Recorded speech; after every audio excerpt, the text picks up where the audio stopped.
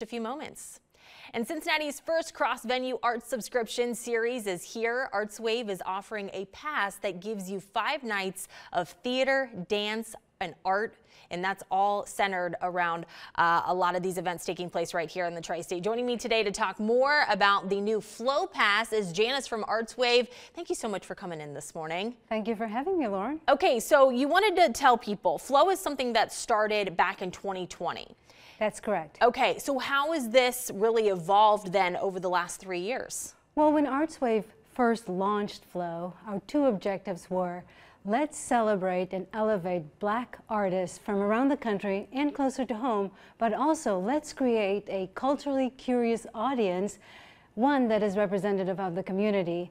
And since then, we wanted to bring to the people of Cincinnati 5 epic experiences, if you will, jumpstart your arts calendar for the year, knowing that there are many more worthy and good art out there, but here is a start of 5 epic experiences for you. And what are going to be those epic experiences? Kind of describe what people are going to be able to take advantage of.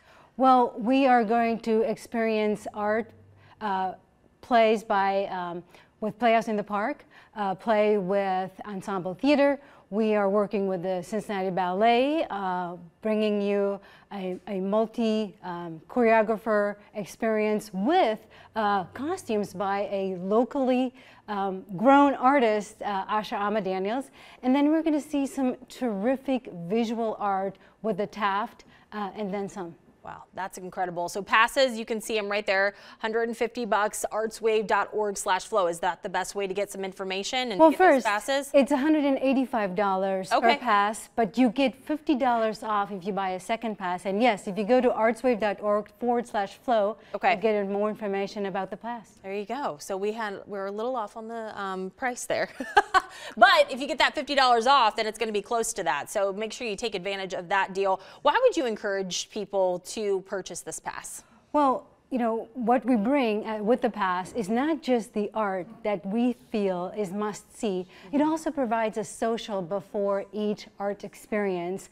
And the community that we build with that social beforehand is truly what enhances the experience. Yeah, absolutely. Well, is there anything you want people to know when they go and purchase this pass, when they visit these events, things that they need to make sure they consider or really look into or think about? We're going to sell out, so please go to artswave.org/flow to get your tickets right now.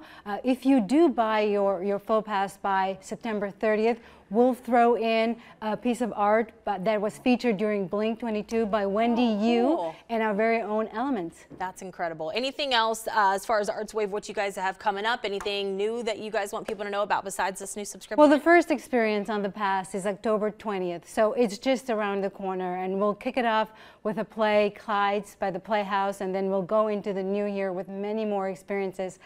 We know it's going to sell out, so don't wait. And we know that this pass features only 5 epic experiences. There's many more art, but you want to start right here, artswave.org/pass. Take advantage, man, because there are so many talented people, so many fun things to see right here in the Queen City. We're lucky that we live here because you get to take advantage of it all, especially if you can buy that pass, get a good deal on it. Thank you so much for coming in, Janice. Thank you for having me, Laura. Taking the